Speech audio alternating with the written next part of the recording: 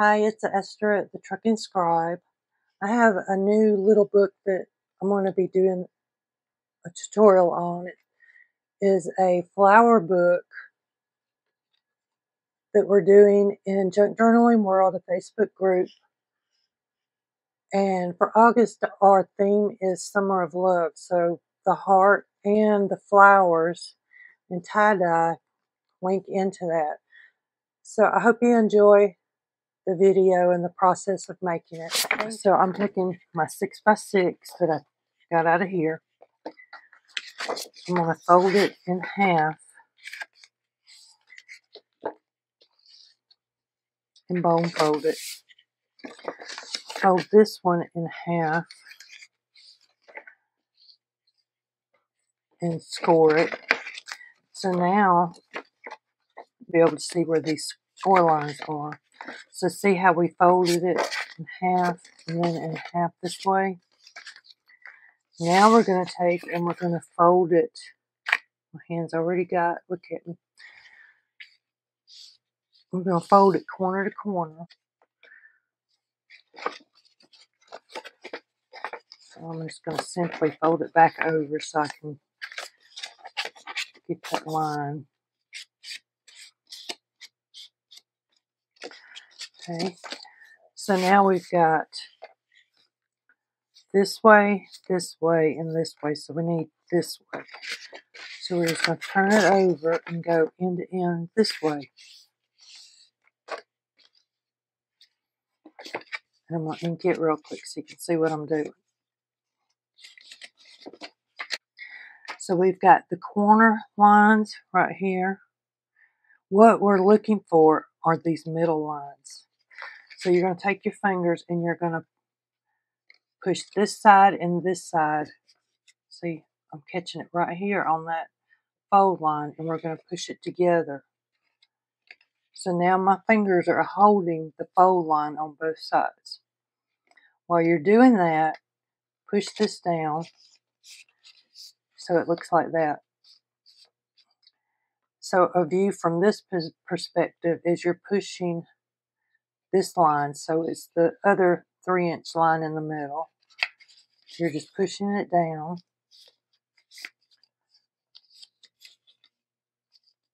And then you fold it. So you have one fold line right here. You have 4 fold lines here. Then on this side is the cut line. Now I tried a while ago and this didn't work too well. I had to cut 3 or 4 times before I actually got the round shape, because I was using this as a template. But I think what I need to do is maybe go from here, because I want this petal shape. So I'm going to start down here, and I'm doing mine upside down. And I'm just drawing a petal shape, a big loop. I mean, if nothing else, you could put your finger there and draw a big, or 2 fingers maybe would work. So, I know I'm crazy. So then we're going to take and cut this. Remember, we've got our folded lines here and our folded lines there. And this is pretty heavy cardstock. So, well, I don't know about heavy, but when you got 8 layers, it's hard to cut. It does look kind of jaggedy, but once you get to the regular paper, it'll be a little bit easier to cut. Let's see. So there's my flower. So now we're going to take these other papers. I'm going to set this one to the side. So fold in half. I do crease mine just to help, but you don't have to. Fold in half again. Then turn 1/4, fold in half on the triangles. Fold in half the triangle again. So now you have that same shape that we started with, the square. So we got our lines. We're going to take this 3-inch line in the middle, and we're going to put it together. See how it's got my little fingers there?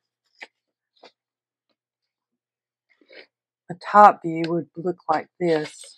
So I'm pushing that other middle 3-inch line in.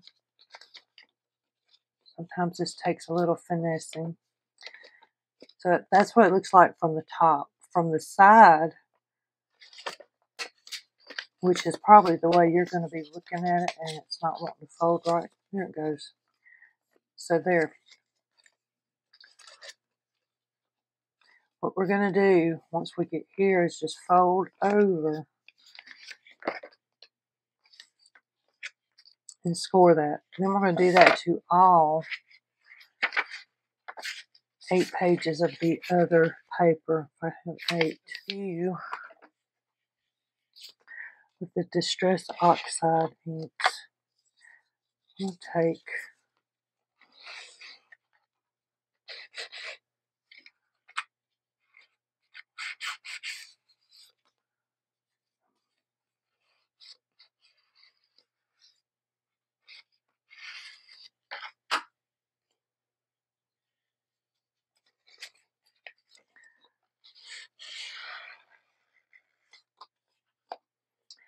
I think this is going to be messy, but I want to see how it does. I'm just taking that edge and rub it against my ink pad, the edge, the side of it. And I'm getting ink everywhere. I could have thought about this a little better, but I'm going to do the same with this one. What I'm going to do, I think, is try and do it this way. So I got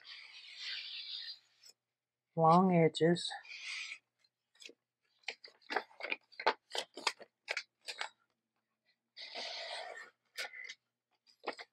Since we're doing Summer of Love, I'm thinking tie-dye. In my experience the other day with the Distress Oxides, it might look good. I only have a few, so I'm not sure. We'll see.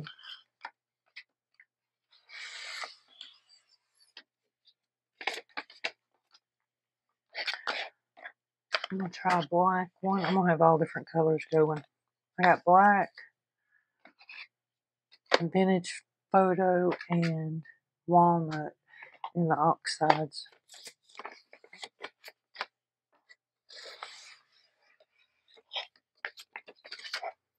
Okay. So I have my 8 pages. What I'm going to do, this purple one, I want some of the black.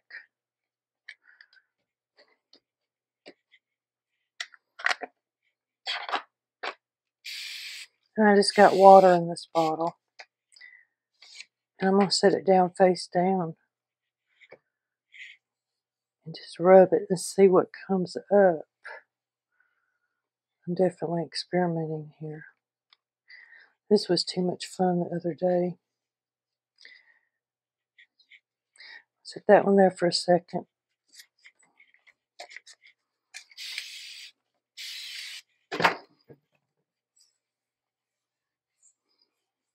See how the colors are running? Looks like I probably spray this from the back. My mister is not a high mist.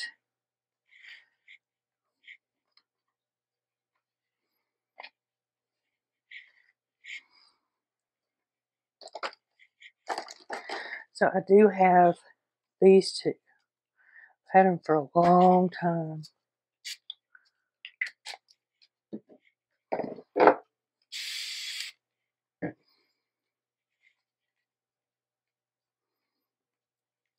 I'm just trying to make my flower look cute.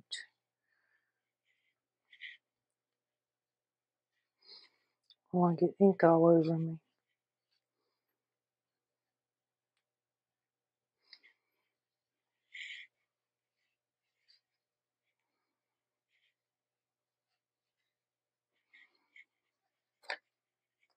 And I'm just laying them over here to the side for the moment.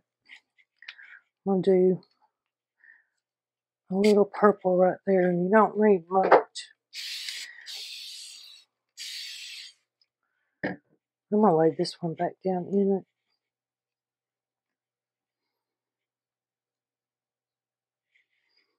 Okay.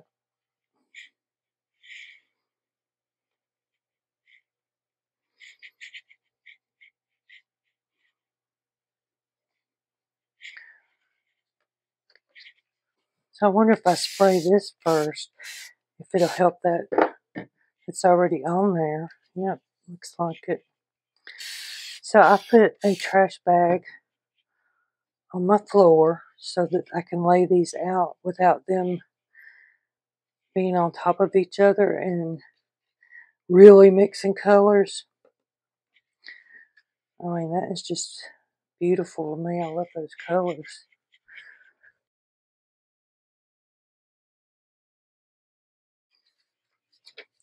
So I am spraying the side with the oxide on it to get that kind of started, and then just plopping it down any kind of way. And I'm wetting the paper from this side too.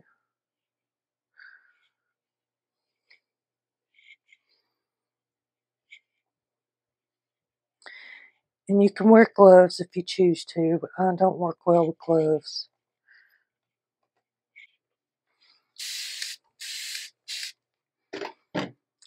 I do like how I did went ahead and distressed those there, what do you call them? Why, I can't think.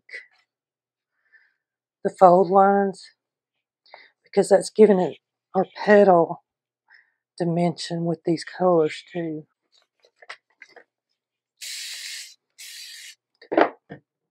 I never realized when I first got into this that the distress oxides did all that. See, now I want to sit here and paint, fold plenty more paper because I want to make quite a few more. So this one, I'm just going to plop it in there because there is so much water already and see what we get. See what it does. Seems like it reacts differently. So I got these silicone mats on Amazon. They come as a 3-pack. And I got them for glue, but I'm finding that I can do this in my office with these papers and not have as much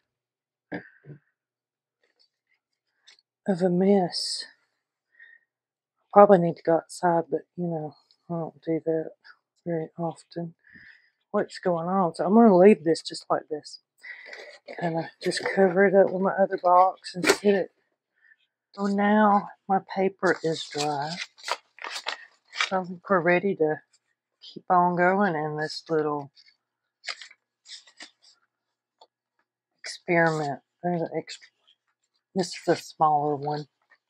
These turned out beautiful. This is my insides. Let me see. Remember, we want to hold it right here. We're going to push down and then push down. And since we've already had it folded, it should go back folded pretty good. We'll set this on top. I really enjoyed our paper fun. So we've got the colored side on the inside, so the pattern would go in. Let's see, this one's not wanting to behave.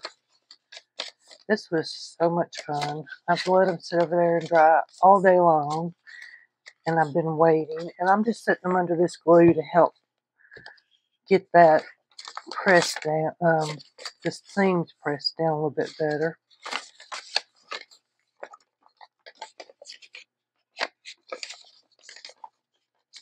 So we're just pushing in. And I'm fixing to speed it up so y'all don't have to watch me fold all these papers again. So I'm going to take our template. On the fourth side, we got 1, 2, 3, 4 folds. On our paper, we've got 4 folds. I'm going to match those 2 sides up. So that should be 1 fold on this side, and then the tops are all cut out. I'm going to take and just draw around my little template and draw and go back and cut them out.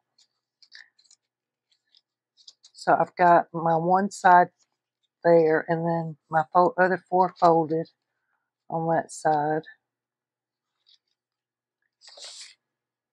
Okay, so I'm going to hold on to my template just so when I make some more. You could have took and cut this out all by holding the template, but I'm just feel more comfortable following the line.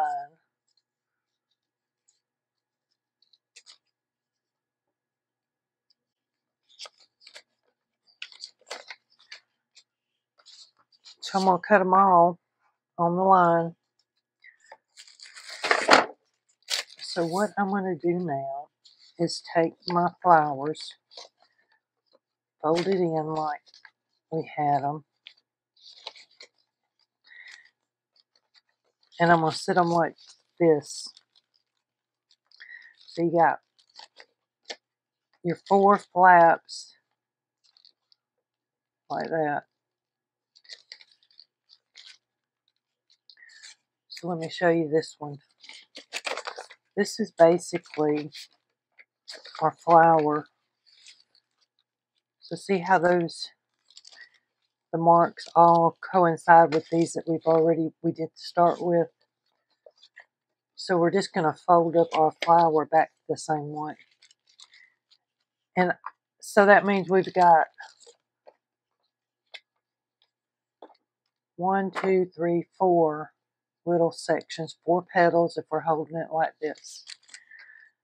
Next I'm going to use this glue stick. That is what Kit, the lady that I watched do this, she used that first. So I'm going to take and just stick my paper under this little bit of an edge right there. Actually, I can stick it like that and then do my glue and it not get on the bottom. So then I'm going to take the next one, and you can look at them and see what colors you want to go with what. Same thing, we got 4 holes. And I'm just going to match it up. So see, I matched it up on top of the heart. Squish it down with the bone folder. And you can match your hearts up better than what I'm doing, I think. I don't know. I may have to trim these when I get done. Okay. So then I'm going to take and stick the paper right here to keep that glue off of my next. And I'm just going to glue the next piece on. I hope this is making sense and I ain't getting everybody confused. So we're just taking and putting the next piece right there.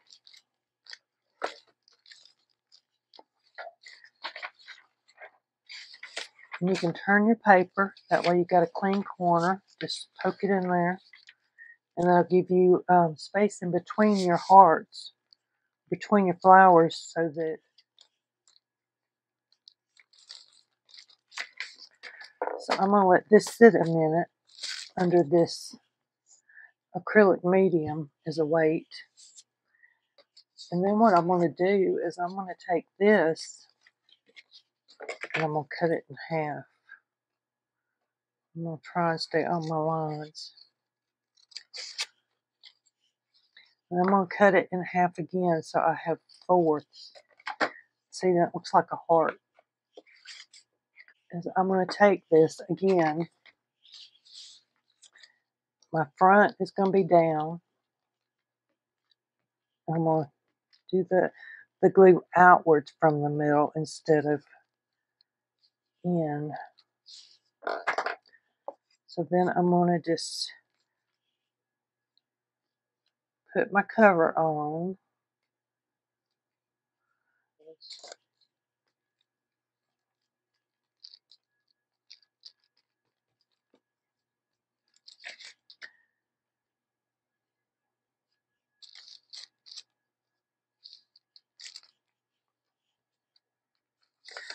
So here's my second cover.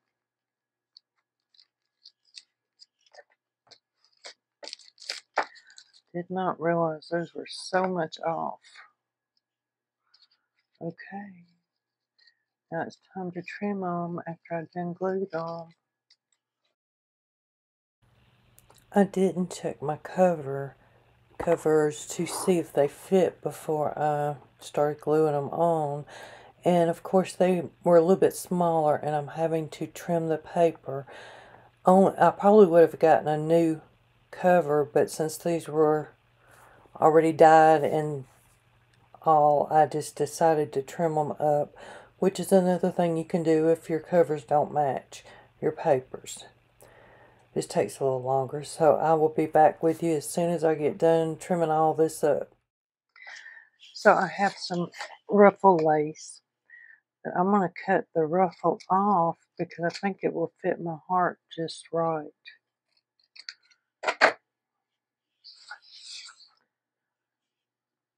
No, it's going to be a little short, but I can put something down there. But look at that. I like that. Let me see if I can get a little fabric tack on it.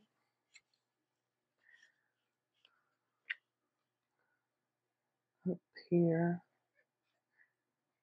I don't want a lot because I don't want it to stick to everything.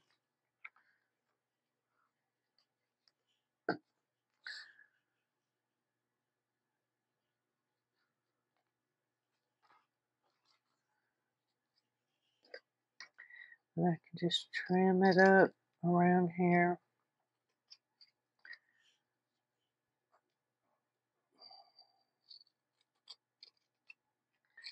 So I went and I printed this. I just pulled up printed the summer or texted, typed Summer of Love 2023. So nothing fancy, just a computer. I'm not sure which one I want to use. I messed that other one up, I think.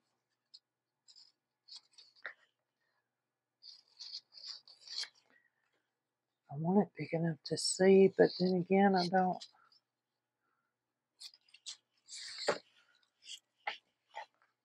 It's going to be too much.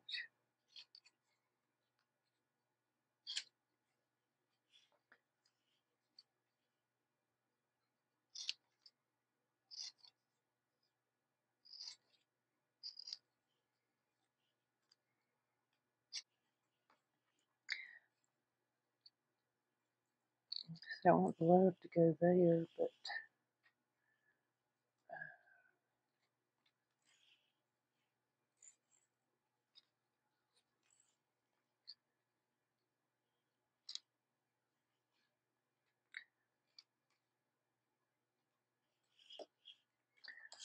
I want 2023 down here or up there. Or I could put it up there. About that.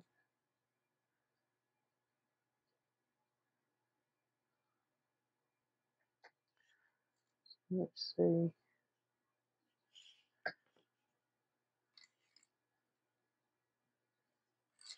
Put summer right here. Could put that butterfly in there somewhere, but I really don't know that I need them.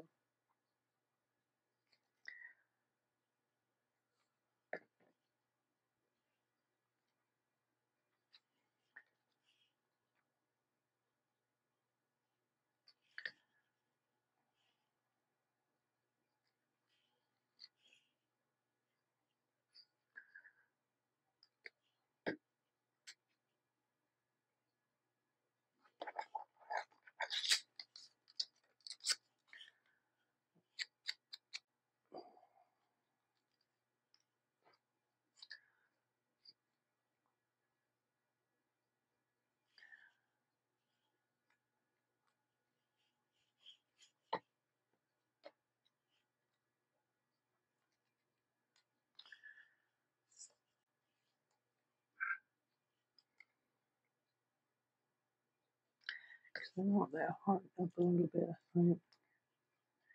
And you.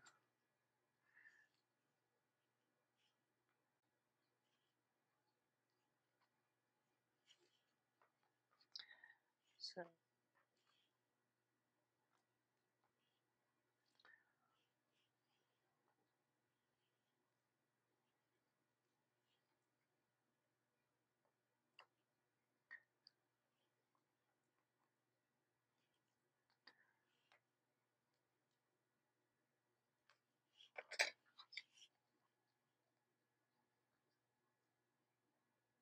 I feel like I need something over there for some reason.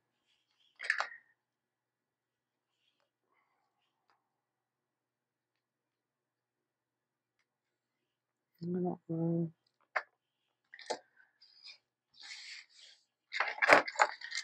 I'm gonna call that done, because if I don't, I'm gonna be sitting here all day long with it.